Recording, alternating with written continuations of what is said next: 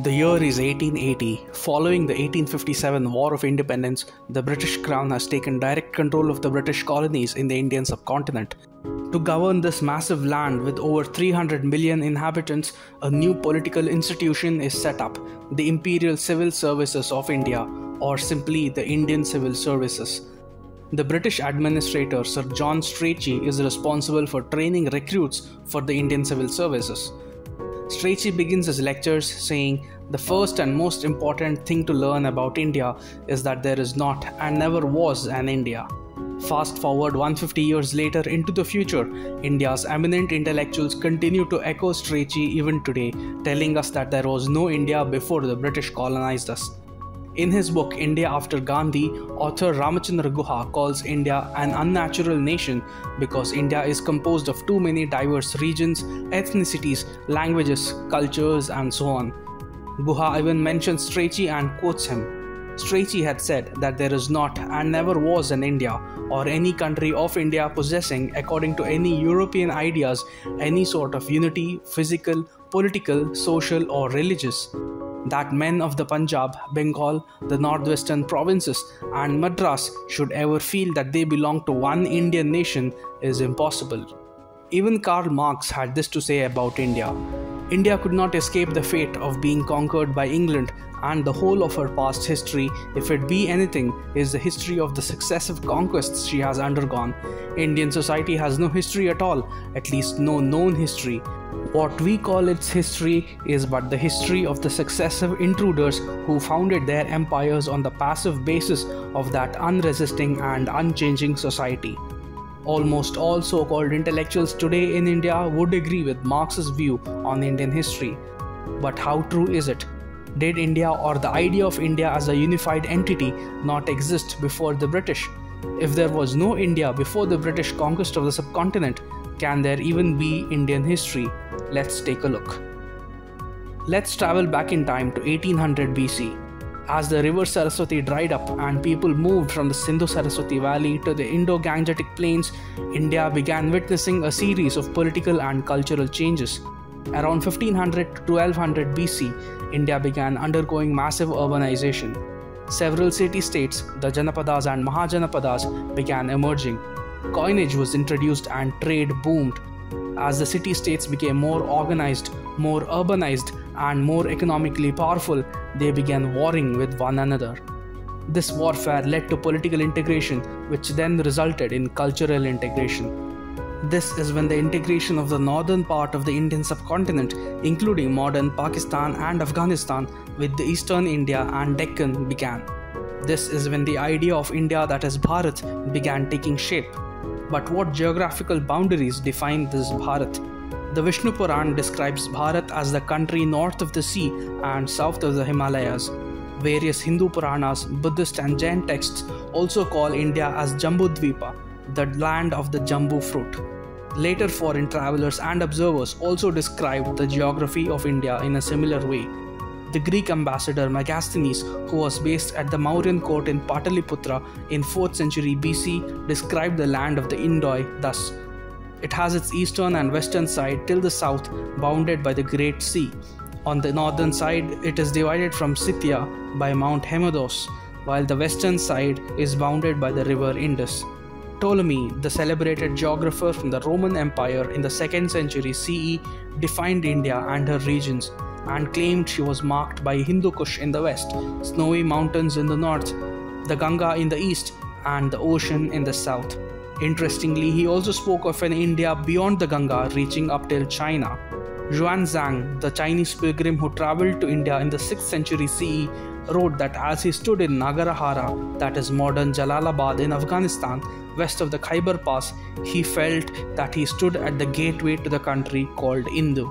He too referred to India as bounded by the snowy mountains to the north and the sea on 3 sides, extending to an area of 90,000 li and inhabited by 70 different kingdoms. The Arab traveller Al-Biruni, in his 11th century Kitab-ul-Hind, describes Hind as limited in the south by the Indian Ocean and on all 3 other sides by the lofty mountains. The Mughal historian Abul Fazl in the 16th century Aini Akbari writes, The sea borders Hindustan on the east, west, and south. In the north, the great mountain ranges separate India from Turan, Iran, and China. Intelligent men of the past have considered Kabul and Kandahar as the twin gates of Hindustan. Now, a nation is not just its territory. A nation is first and foremost an idea, the idea of a jointly held sense of belonging to a common territorial and cultural entity forged by a shared history and heritage. So did the people of ancient India view themselves as sharing this territorial and cultural entity? Sangam texts like the Patirupattu and the epic Shilapatikaram were also invoking the geographic imagery of India between the snowy Himalayas and Kanyakumari in the oceanic south. In the 6th century, the Indian astronomer and polymath Varahamihira in his Brihat Samhita describes Bharatavarsha with an exhaustive enumeration over many regions and communities, which includes everyone from Kashmir, Kangra and Peshawar up to Dravidas, Kerala and Karnataka, and from Assam, Bengal and Odisha up to Punjab and Saurashtra. Perhaps there is no greater evidence of this historical idea of India than the stellar example of Adi Shankaracharya, the philosopher who travelled across the length and breadth of India and established mathas in the 4 cardinal directions: Badrinath, Puri, Sringeri and Dwarka, symbolically evoking the extent of the Indian nation. Temples and pilgrimages also play a significant role in uniting Indians from different parts of the country. As Jawaharlal Nehru once said, India has for ages past been a country of pilgrimages.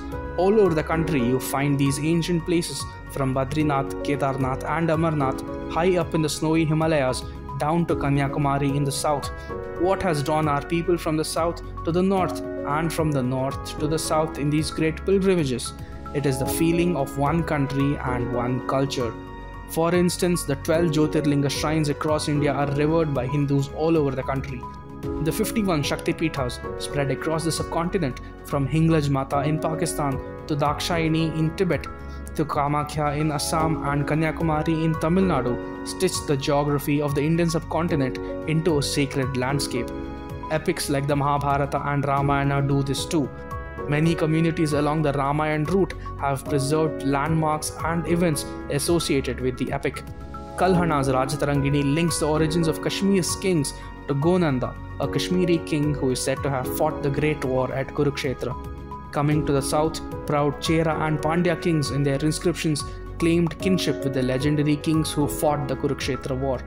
Even the Irula and Badaga tribes in the Nilgiris maintain hero stones dedicated to the Pancha Pandavar, the 5 Pandavas. Even India's northeast and its people claim a connection with the Mahabharata. Dimapur, the name of the largest city of Nagaland, is said to be a corruption of Hidimbapur, named after Hidimba. Bodos have a tradition of having given Rukmini in marriage to Krishna and claim to be descended from Narakasur and Hidimba, who are characters in the Mahabharata. The epics and India's sacred geography thus act as a device to unite and integrate the myriad regions across India with one another. K.S. Singh, an IAS officer who served as Director General of the Anthropological Survey of India, once said, "People continue to identify themselves with the epic traditions, associate places with the visits of the epic heroes, and to recall people's own role in the growing and developing epic traditions. This may be bad history, but it is good myth and therefore good anthropology." So we see that over an enormous span of time and space and across a variety of contexts, the idea of India persists. And yet historians would tell you that India is an unnatural nation. The view that India was too vast and diverse to ever be one nation ignores the fact that the concept of India as a single civilizational unit embraces that vastness and diversity and acknowledges a common and unified cultural sphere. This is how India becomes one single cultural and civilizational entity, and it was not because of the British.